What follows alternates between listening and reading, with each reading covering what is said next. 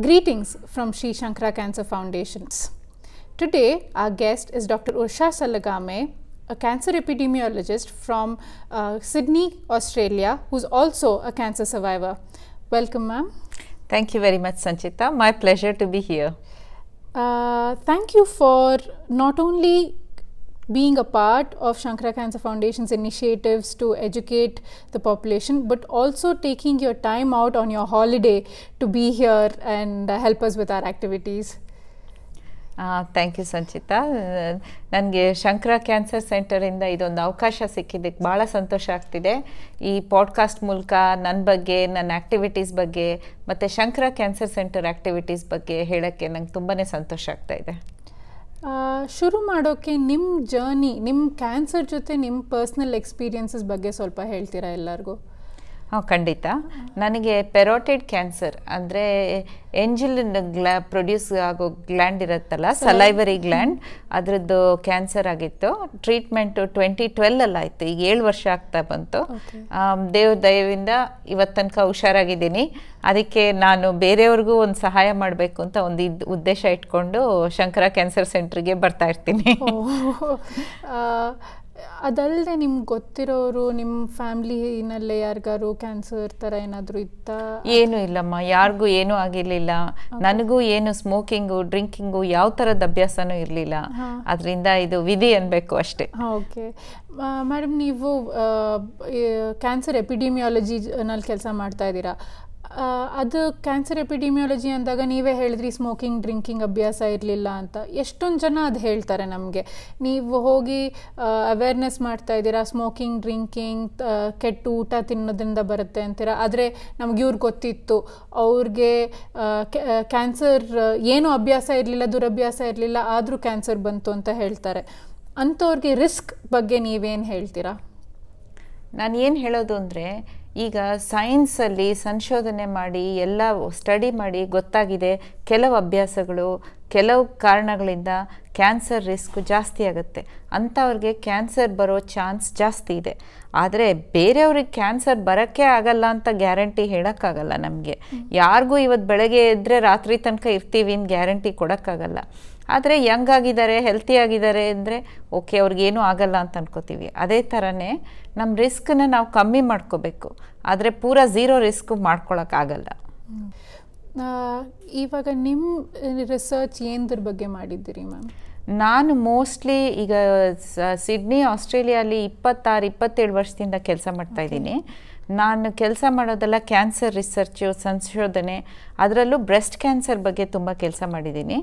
ನನ್ನ PhDನೂ breast cancer risk factors ಮೇಲೇನೆ, ಯಾವ ಕಾರಣದಿಂದ ಬ್ರೆಸ್ಟ್ ಕ್ಯಾನ್ಸರ್ ಬರ್ಬೋದು ಅಂತ ಅಂಥದ್ರ ಮೇಲೆ ರಿಸರ್ಚ್ ಮಾಡಿ ಪಬ್ಲಿಷ್ ಮಾಡಿದ್ದೀನಿ.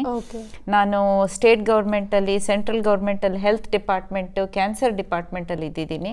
ಅಲ್ಲೆಲ್ಲ ಕ್ಯಾನ್ಸರ್ಗೆ ಒಂದು ಡಿಪಾರ್ಟ್ಮೆಂಟ್ ಇರುತ್ತೆ.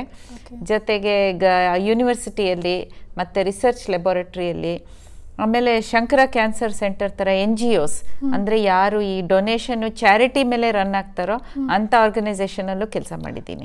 ಅಂದರೆ ಎಲ್ಲ ಸ್ಪೆಕ್ಟ್ರಮ್ ಫುಲ್ಲಲ್ಲೂ ನಿಮಗೆ ಎಕ್ಸ್ಪೀರಿಯನ್ಸ್ ಆಗೋಗಿದೆ. ಹೌದು. ಇದಿಷ್ಟು ಆರ್ಗನೈಸೇಷನಲ್ಲಿ ಕ್ಯಾನ್ಸರನ್ನು ಹೆಂಗೆ ಫೈಟ್ ಮಾಡ್ತಾರೆ, ಆಮೇಲೆ ಪರ್ಸ್ನಲ್ಲಾಗಿ ಹೆಂಗೆ ಫೈಟ್ ಮಾಡಬೇಕು, ಎಲ್ಲ ಕಡೆಯಿಂದನೂ ಒಂಥರ ಎಕ್ಸ್ಪೀರಿಯನ್ಸ್ ಆಗಿದೆ. ಓಕೆ, ಇವಾಗ ಪರ್ಸ್ನಲ್ಲಾಗೆ ಕ್ಯಾನ್ಸರ್ ಫೈಟ್ ಮಾಡ್ತಾ ಇರೋರಿಗೆ ನಿಮ್ಮ ಎಕ್ಸ್ಪೀರಿಯನ್ಸಿಂದ ಮೈಂಡ್ಸೆಟ್ ಬಗ್ಗೆ ಏನು ಅಡ್ವೈಸ್ ಕೊಡ್ತೀರಾ? ಯಾಕೆಂದರೆ ಎಲ್ಲರಿಗೂ ಆ ಶಬ್ದ ಕೇಳಿದ್ಲೇ ಅರ್ಧ ಧೈರ್ಯ ಹೊಟ್ಟೋದಂಗೆ ಅನಿಸುತ್ತೆ. ಖಂಡಿತ. ಅದು ಕೇಳಿದ ತಕ್ಷಣ ನನಗೂ ಧೈರ್ಯ ಹೋಗಿತ್ತು. ಏನಪ್ಪ ಇದು ನನಗೆ ಹೀಗಾಗ್ತಾ ಇದೆಯಲ್ಲ ಅಂತ. ನಾನು ಏನೂ ದುರಭ್ಯಾಸ ಇಟ್ಕೊಂಡಿಲ್ಲ, ನನ್ನ ಮಕ್ಳದ್ದು ಏನಾಗುತ್ತೆ, ನನ್ನ ಗಂಡಂದು ಏನಾಗುತ್ತೆ ಅಂತ ಯೋಚನೆ, ಭಯ ಖಂಡಿತ ಬರುತ್ತೆ. ಹೆಂಗಸ್ರಿಗಂತೂ ಅವ್ರಿಗಿಂತ ಜಾಸ್ತಿ ಅವ್ರ ಫ್ಯಾಮಿಲಿ ಬಗ್ಗೆ ಯೋಚನೆ ಬರುತ್ತೆ. ನನ್ನ ಅಡ್ವೈಸ್ ಏನು ಅಂದರೆ, ಧೈರ್ಯವಾಗಿರಿ. ಬೇರೆ ಎಷ್ಟೋ ಕಾಯಿಲೆಗಳಿದೆ, ಅದೇ ಥರ ಇದೊಂದು ಕಾಯಿಲೆ ಅಂತ ಅಂದ್ಕೊಳ್ಳಿ. ಇದಕ್ಕೆ ಸರಿಯಾದ ಟ್ರೀಟ್ಮೆಂಟ್ ಮಾಡಿಸ್ಕೊಳ್ಳಿ. ಆಮೇಲೆ ಹೆಲ್ತಿ ಲೈಫ್ ಸ್ಟೈಲ್ ಇಟ್ಕೊಳ್ಳಿ, ಯೋಗ ಮಾಡಿ, ಮೆಡಿಟೇಷನ್ ಮಾಡಿ. ನಿಮ್ಗೆ ಯಾವುದ್ರಲ್ಲಿ ಫೇತ್ ಇದೆಯೋ, ನಿಮಗೆ ದೇವರಲ್ಲಿ ಫೇತ್ ಇದ್ದರೆ ಸರಿ, ಮೆಡಿಸನ್ನು ಸೈನ್ಸಲ್ಲಿ ಫೇತ್ ಇದ್ದರೆ ಸರಿ, ಯಾವುದ್ರಲ್ಲಿ ಫೇತ್ ಇದೆಯೋ ಆ ಫೇತನ್ನು ಯೂಸ್ ಮಾಡ್ಕೊಳ್ಳಿ. ಆಮೇಲೆ ಬೇರೆಯವ್ರಿಗೆ ಸಹಾಯ ಮಾಡೋಕ್ಕೆ ನೋಡಿ. ಖಂಡಿತ ಎಲ್ರಿಗೂ ಏನು ಇವತ್ತು ಕ್ಯಾನ್ಸರ್ ಆದ ತಕ್ಷಣ ನಾಳೆ ಸಾಯ್ತಾರೆ ಅಂತಿಲ್ಲ. ಎಷ್ಟೋ ಜನ ಈಗ ಲೋಕದಲ್ಲಿ ಕ್ಯಾನ್ಸರ್ ಆದಮೇಲೆನೂ ಖುಷಿಯಾಗಿ ಬದುಕೊಂಡಿದ್ದಾರೆ. ಓಕೆ, ಇನ್ನೊಂದು ಪಾಯಿಂಟ್ ನಾವೇನು ಮರ್ತೋಗ್ತೀವಿ ಅಂದರೆ ನಮ್ಮಲ್ಲಿರೋ ಸ್ಟ್ರೆಂತ್ ಅಲ್ಲದೆ ನಮ್ಮ ಸುತ್ತಮುತ್ತ ಇರೋ ಫ್ರೆಂಡ್ಸ್ ಆ್ಯಂಡ್ ಫ್ಯಾಮ್ಲಿ ಅವ್ರು ನಮ್ಗೆ ಕೊಡೋ ಸ್ಟ್ರೆಂತು ಇರುತ್ತೆ. ಎಷ್ಟೊಂದು ಕಡೆ ನಾವು ನೋಡೋದೇನು ಅಂದರೆ ಕೆಲವ್ರ ಕಡೆ ನಾವು ನೋಡೋದು ಫ್ಯಾಮ್ಲಿ ಸಪೋರ್ಟ್ ಇರಲ್ಲ. ಸೊ ಅಂಥವ್ರಿಗೆ ಫ್ಯಾಮ್ಲಿ ಮೆಂಬರ್ಸಿಗೆ ಏನು ಹೇಳ್ತೀರಾ, ಅವ್ರ ಪೇಷಂಟನ್ನು ಹೇಗೆ ಮೆಂಟಲಿ ಸಪೋರ್ಟ್ ಮಾಡ್ಬೋದು ಅಂತ? ಫ್ಯಾಮಿಲಿ ಸಪೋರ್ಟು, ಸೊಸೈಟಿ ಸಪೋರ್ಟು ತುಂಬ ಇಂಪಾರ್ಟೆಂಟು. ಈ ಕ್ಯಾನ್ಸರ್ ಅನ್ನೋದು ಯಾರಿಗೆ ಬೇಕಾದ್ರೂ ಆಗ್ಬೋದು ಅಂತ ಫಸ್ಟು ಒಂದು ಎಲ್ಲರೂ ಅಂದ್ಕೊಂಡ್ರೆ ಆವಾಗ ಅವರನ್ನು ಬೇರೆ ಮಾಡಲ್ಲ, ಅವರನ್ನು ಬೇರೆ ದೃಷ್ಟಿಯಿಂದ ನೋಡಲ್ಲ. ಅವ್ರಿಗೆ ಸಪೋರ್ಟ್ ಕೊಟ್ಟು ಇದು ನನ್ನ ತಾಯಿ, ನನ್ನ ಹೆಂಡತಿ ಅಥವಾ ನನ್ನ ತಂಗಿ ಅಂತ ಅಂದ್ಕೊಂಡು ಅವ್ರಿಗೆ ಸಪೋರ್ಟ್ ಕೊಟ್ಟು ಅವ್ರು ಚೆನ್ನಾಗಿದ್ರೇ ನಾವು ಚೆನ್ನಾಗಿರ್ಬೋದು ಅಂತ ಒಂದು ಅಂದ್ಕೊಂಡು ಸಪೋರ್ಟ್ ಕೊಡೋದು ತುಂಬಾ ಇಂಪಾರ್ಟೆಂಟ್. ಅವರೇ ಹೆದರ್ಕೊಂಡಿರ್ತಾರೆ, ಏನೇನೋ ಟ್ರೀಟ್ಮೆಂಟ್ ಎಲ್ಲ ಆಗ್ತಿರುತ್ತೆ, ಅವ್ರ ದೇಹಕ್ಕೆ ತುಂಬ ಹಿಂಸೆ ಆಗುತ್ತಿರುತ್ತೆ. ಆವಾಗ ಅವರಿಗೆ ಸಪೋರ್ಟ್ ಕೊಡೋದು ತುಂಬಾ ಇಂಪಾರ್ಟೆಂಟ್. ಇನ್ನೊಂದು ಪ್ರಶ್ನೆ ಏನು ಅಂದರೆ, ಇವಾಗ ಹೆಂಗಸರಿಗೆ ನೀವೇ ಹೇಳ್ದಂಗೆ ಮಕ್ಕಳ ಯೋಚನೆ ಇರುತ್ತೆ ಅಥವಾ ಕೆಲಸದ ಯೋಚನೆ ಇರುತ್ತೆ, ಮನೇಲಿ ಅಪ್ಪ ಅಮ್ಮಂದ್ರ ಯೋಚನೆ ಇರುತ್ತೆ. ಅವ್ರ ಹೆಲ್ತ್ ಬಗ್ಗೆ ಅವ್ರ ಗಮನ ಕೊಡೋದು ತುಂಬ ಕಡಿಮೆ, ಎಲ್ಲೇ ಆಗಿರ್ಲಿ, ಪ್ರಪಂಚದಲ್ಲಿ ಎಲ್ಲೇ ಆಗಿರ್ಲಿ. ನಿಮ್ಮ ಎಕ್ಸ್ಪೀರಿಯನ್ಸಿಂದ ಇವಾಗ ಇಷ್ಟು ಆರ್ಗನೈಸೇಷನ್ಸಲ್ಲಿ ಕೆಲಸ ಮಾಡಿದ್ದೀರಾ, ಕ್ಯಾನ್ಸರ್ ರಿಸರ್ಚ್ ಮಾಡಿದ್ದೀರಾ, ಕ್ಯಾನ್ಸರ್ ಸರ್ವೈವ್ ಆಗಿದ್ದೀರಾ, ಹೆಂಗಸರಿಗೆ ಏನು ಅಡ್ವೈಸ್ ಕೊಡ್ತೀರಾ ಅವ್ರ ಹೆಲ್ತ್ ಬಗ್ಗೆ? ನೀವದು ತುಂಬ ಇಂಪಾರ್ಟೆಂಟ್ ಪಾಯಿಂಟ್ ಹೇಳಿದ್ರಿ. ಹೆಂಗಸರು ಖಂಡಿತ ಅವ್ರ ಹೆಲ್ತ್ ಬಗ್ಗೆ ಒಂದು ಎಚ್ಚರಿಕೆಯಾಗಿರಬೇಕು. ಅವ್ರಿಗೆ ಹೆಲ್ತಿಗೆ ಏನು ಇಂಪಾರ್ಟೆಂಟು ಅದನ್ನು ಪ್ಲೀಸ್ ಮಾಡ್ಕೊಳ್ಳಿ. ಒಂದಿನ ನಿಮ್ಮ ಮಗು ಏನಾದ್ರು ಕ್ಯಾಂಟೀನಲ್ಲಿ ತಿಂಡಿ ತೊಗೊಂಡ್ರೆ ಪರವಾಗಿಲ್ಲ, ನೀವು ಬೆಳಗ್ಗೆ ಎದ್ದು ಒಂದು 5 ಮಿನಿಟ್ಸ್ ಕಾಮಾಗಿರೋದು, ಡೀಪ್ ಬ್ರೀತ್ ಮಾಡೋದು, ಏನೋ ಒಂದು ಎಕ್ಸಸೈಸ್ ಮಾಡೋದು, ಯಾವಾಗಲಾರು ಒಂದು ಕೆಲಸದಿಂದ ಬ್ರೇಕ್ ತೊಗೊಂಡು ನಿಮ್ಗೆ ಇಷ್ಟವಾಗಿದ್ದು ಒಂದು TV ಪ್ರೋಗ್ರಾಮ್ ನೋಡೋದು, ನಿಮಗೆ ಸಂತೋಷ ಕೊಡೋದು, ನಿಮಗೆ ಆರೋಗ್ಯ ಕೊಡೋ ಆ್ಯಕ್ಟಿವಿಟೀಸ್ ನೀವು ಖಂಡಿತ ಮಾಡಲೇಬೇಕು. ಅದಕ್ಕೆ ನಿಮ್ಮ ಫ್ಯಾಮಿಲಿ ಸಪೋರ್ಟು ಮಾಡಬೇಕು. Okay, thank you. ಇನ್ನೊಂದೇನು ಅಂದರೆ ಹೆಂಗಸ್ರು ಏನೊಂದು ಹೇಳೋದು ಅಂದರೆ, ನನಗೆ ಟೈಮ್ ಇಲ್ಲ, ಚೆಕಪ್ಗೆ ಹೋಗೋಕ್ಕೆ ಟೈಮ್ ಇಲ್ಲ, ನಾನೇನು ಮಾಡಿಸ್ಕೊಡಲ್ಲ, ನನಗೇನು ಆಗಲ್ಲ, ನನಗೇನು ನೋವಿಲ್ಲ ಅಂತ ಹೇಳ್ತಾರೆ. ಆದರೆ ನಾವು ಅರ್ಥ ಮಾಡ್ಸೋಕೆ ಟ್ರೈ ಮಾಡ್ತಾ ಇರೋದೇನು ಅಂದರೆ, ಕ್ಯಾನ್ಸರ್ ನೋವು ಗೊತ್ತಾಗೇ ಬರೋದು ಅಂತ ಅಲ್ಲ, ಎಷ್ಟೊಂದು ಸತಿ ನೋವು ಇಲ್ಲದೇ ಮೈಯೊಳಗೆ ಬರುತ್ತೆ. ಸೊ ಜನರಿಗೆ ಪ್ರಿವೆಂಟಿವ್ ಮೆಷರ್ಸ್ ಅದ್ರ ಬಗ್ಗೆ ಸ್ವಲ್ಪ ಇದು ಇನ್ಫಾರ್ಮೇಷನ್ ಕೊಡ್ತೀರಾ? ತುಂಬ ಜನ ನನ್ನ ಕೇಳ್ತಾರೆ, ಯಾವ್ದಾದ್ರು ಒಂದು ಟೆಸ್ಟ್ ಇದೆಯಾ ಮೈಯಲ್ಲಿ, ಯಾವ ಕ್ಯಾನ್ಸರ್ ಇದ್ರೂ ಗೊತ್ತಾಗೋಂಗೆ ಟೆಸ್ಟ್ ಇದೆಯಾ ಅಂತ. ಅನ್ಫಾರ್ಚುನೇಟ್ಲಿ ಅಟ್ ದಿಸ್ ಟೈಮ್ ಆ ಥರ ಟೆಸ್ಟ್ ಏನೂ ಇಲ್ಲ. ಆದರೆ ಕಾಮನ್ ಕ್ಯಾನ್ಸರ್ಸ್ಗೆಲ್ಲ ಏನಾರು ಒಂದು ಟೆಸ್ಟ್ಗಳು, ಏನಾರು ಒಂದು ಮುನ್ಸೂಚನೆ, ಸಿಂಪ್ಟಮ್ಸ್ ಎಲ್ಲ ಇರುತ್ತೆ. ಸೊ ನೀವು ಎಚ್ಚರಿಕೆಯಾಗಿರಬೇಕು. ನಿಮ್ಮ ದೇಹದ ಬಗ್ಗೆ ನೀವು ತಿಳ್ಕೊಳ್ಳಿ. ಏನಾರು ಒಂದು ನಾರ್ಮಲ್ ಆಗಿಲ್ಲ ಅಂದರೆ ಡಾಕ್ಟ್ರನ್ನ ಹೋಗಿ ಕೇಳಿ. ಬ್ರೆಸ್ಟ್ ಕ್ಯಾನ್ಸರ್ಗೆ ಸೆಲ್ಫ್ ಎಕ್ಸಾಮಿನೇಷನ್ ಇದೆ, ಮ್ಯಾಮೋಗ್ರಫಿ ಇದೆ, ಸರ್ವೈಕಲ್ ಕ್ಯಾನ್ಸರ್ಗೆ ಪ್ಯಾಪ್ ಟೆಸ್ಟ್ ಇದೆ, ಲಂಗ್ ಕ್ಯಾನ್ಸರ್ಗೆ ಕೆಮ್ಮು ಬಂದು ಹೋಗಲಿಲ್ಲ, ಬೇರೆ ಥರದ್ದು ಬ್ರೀದ್ ಮಾಡೋ ತೊಂದರೆ ಆದರೆ ಹೋಗಿ ಸ್ಕ್ಯಾನ್ ಮಾಡಿಸ್ಕೋಬೋದು. ಆಮೇಲೆ ಬವಲ್ಗೆ ಟೆಸ್ಟ್ ಇದೆ, ಬವಲ್ ಕ್ಯಾನ್ಸರ್ಗೆ ಟೆಸ್ಟ್ ಇದೆ, ಪ್ರಾಸ್ಟೇಟ್ ಕ್ಯಾನ್ಸರಿಗೆ ಟೆಸ್ಟ್ ಇದೆ, ಬಾಯಿಗೆ ಓರಲ್ ಕ್ಯಾನ್ಸರಿಗೆ ಟೆಸ್ಟ್ ಇದೆ. ನೀವು ಈ ಥರ ಬೇರೆ ಬೇರೆ ಕ್ಯಾನ್ಸರ್ಸ್ಗೆ ಟೆಸ್ಟ್ ಇದೆ. ನಿಮ್ಗೆ ಏನಾದ್ರು ಒಂದು ಚೂರಾದರೂ ಸಂಶಯ ಬಂದರೆ, ಡೌಟ್ ಬಂದರೆ ಅದಕ್ಕೆ ತಕ್ಕಂಗೆ ಟೆಸ್ಟ್ ಮಾಡಿಸ್ಕೋಬೋದು, ಮಾಡಿಸ್ಕೊಳ್ಳೇಬೇಕು. ಈಗ ಒಂದು ಸ್ವಲ್ಪ ಟೈಮ್ ಅಂತ ನೋಡಿದ್ರೆ ಆಮೇಲೆ ಮುಂದಕ್ಕೆ ಅದು ತುಂಬ ಕಾಸ್ಟ್ಲಿ ಆಗ್ಬೋದು.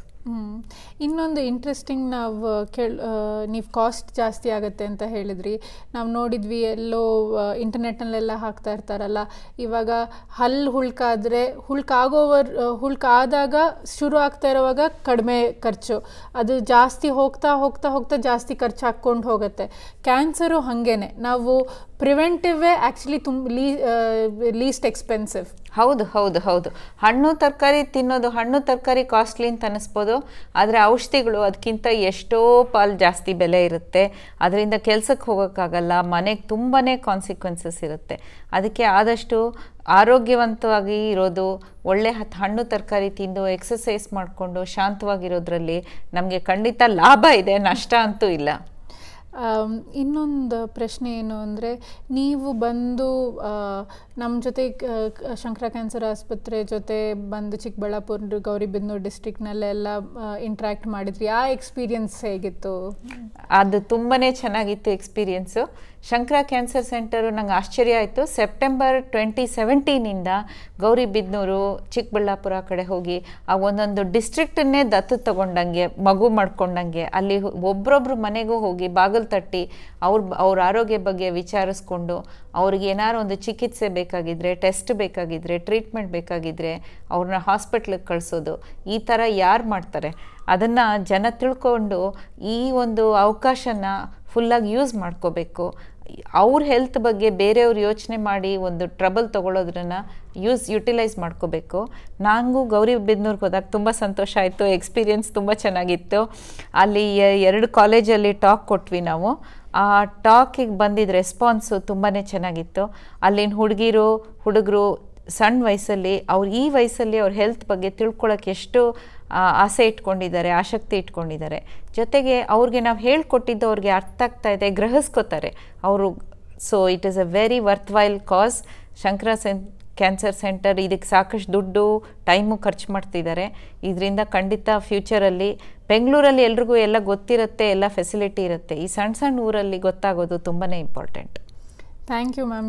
ಈ ಥರ ಎಂಕರೇಜಿಂಗ್ ವರ್ಡ್ಸ್ ಹೇಳ್ತಾ ಇದ್ರೆ ನಮಗೂ ಫೌಂಡೇಶನ್ನಲ್ಲೇ ಈ ಥರ ಕೆಲಸ ಕಂಟಿನ್ಯೂ ಮಾಡೋಕ್ಕೆ ತುಂಬ ಉತ್ಸಾಹ ಸಿಗುತ್ತೆ. ಖಂಡಿತ ಸ್ಟೇಟ್ ಮುಂದಕ್ಕೆ ಬರಬೇಕು, ದೇಶ ಮುಂದಕ್ಕೆ ಬರಬೇಕು ಅಂದರೆ ಬರೀ ದೊಡ್ಡ ಸಿಟಿ ಇಲ್ಲ, ಸಣ್ಣ ಸಿಟೀಸಲ್ಲೂ ಚೇಂಜ್ ಬರಬೇಕು.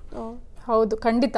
ಇದು ಅದಲ್ಲದೆ ನಿಮ್ಮ ಅಭಿಪ್ರಾಯ ಏನು ಶಂಕರ ಕ್ಯಾನ್ಸರ್, ನಿಮ್ಮ experience Shankara cancer hospital and ನಮಗೆ ಶಂಕರ ಕ್ಯಾನ್ಸರ್ ಸೆಂಟರ್ ಜೊತೆ ಹೇಗೋ ಏನೇನೋ ಎಕ್ಸ್ಪೀರಿಯನ್ಸಸ್ ಆಗಿದೆ.